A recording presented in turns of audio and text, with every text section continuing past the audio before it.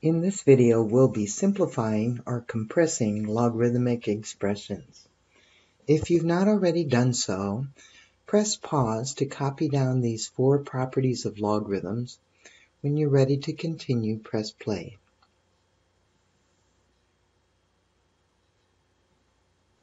Our first example, we're asked to write each expression as a logarithm of a single quantity.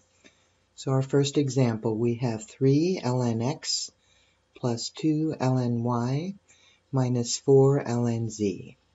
Now we can see from this fourth property, when we have a number multiplied by a natural logarithm of some argument, that coefficient, that number that's out in front, can be written as the exponent on the argument. So we have 3 terms here, and each of those terms have a number out in front of the logarithm. So I'm going to use that fourth property to bring this number up as an exponent here on the x, bring the 2 up on the y, and the 4 on the z. So we have ln x to the third power plus ln y to the second power minus ln z to the fourth power. All right, then when we have logarithms added together, that's the same as the single logarithm of the product of those arguments. And then when we have a difference, that's like dividing by this argument would be the denominator of the fraction. So our first 2 terms, we can write that as the product of the arguments. So x cubed times y squared.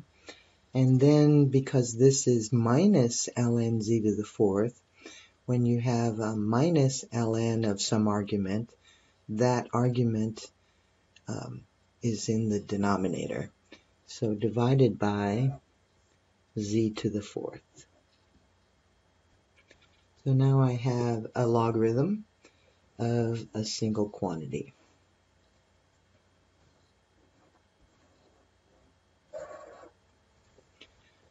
Well, let's do another one.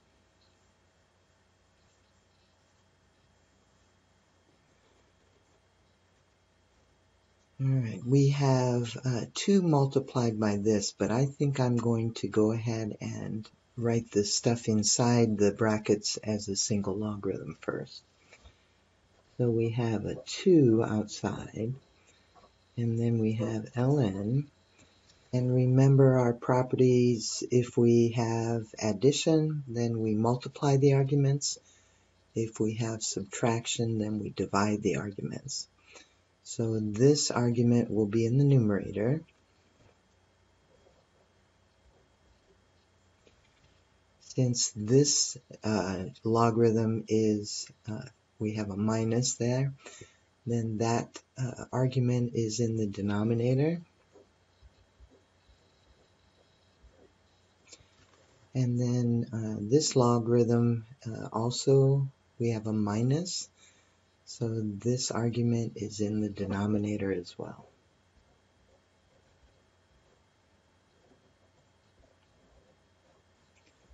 All right, now I have a single logarithm of a single quantity.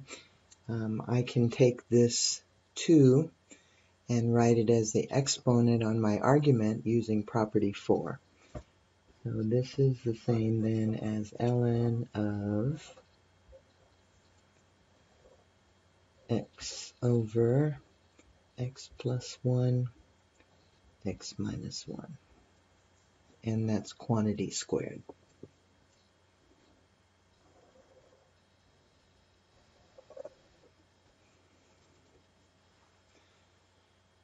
And we can use our properties of logarithms to rewrite and get approximate values for these logarithms. I'm given that the ln of 2 is approximately this number, and the ln of 3 is approximately this, 1.0986. So I need to consider how to rewrite this. We have 0.25, but there's a number of ways to rewrite that so that I can use one of these. Remember that 0.25 is the same as 1/4. So let me write that. And then 4 is the same as 2 squared, so that's going to get me closer to being able to use this. So this is ln 1/2 squared. And then if I want to bring that and make it 2 to a power, I would need to negate this exponent to bring this denominator up to the numerator. So I can do that. That is the same as ln of 2 to the negative 2. And now I have property 4 that allows me to take my exponent out in front of the logarithm. And so this is the same as negative 2 times the ln of 2. Well, the ln of 2 we're given is 0.6931. So this is the same as negative 2 times 0.6931, which is, this is approximate, so we'll have to say approximately equal to a negative 1.3862.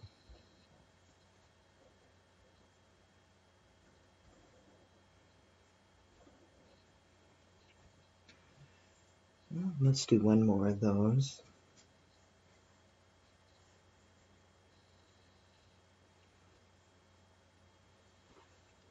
This argument is a whole number, but we can think of it as a product of some numbers.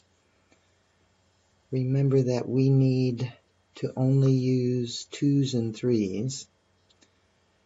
So 24 is 8 times 3.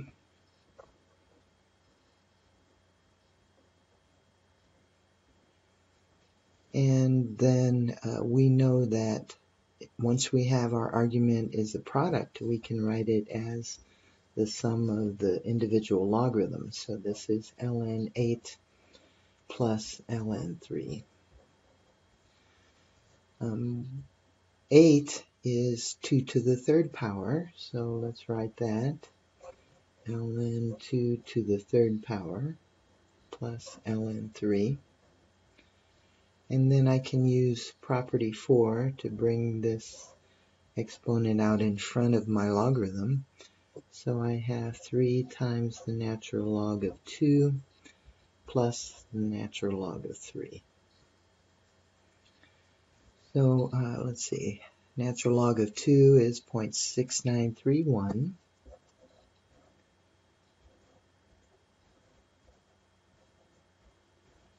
Plus, and then the natural log of 3 is 1.0986. So these are approximate numbers. But we have, when we do this math, we get about 3.1779.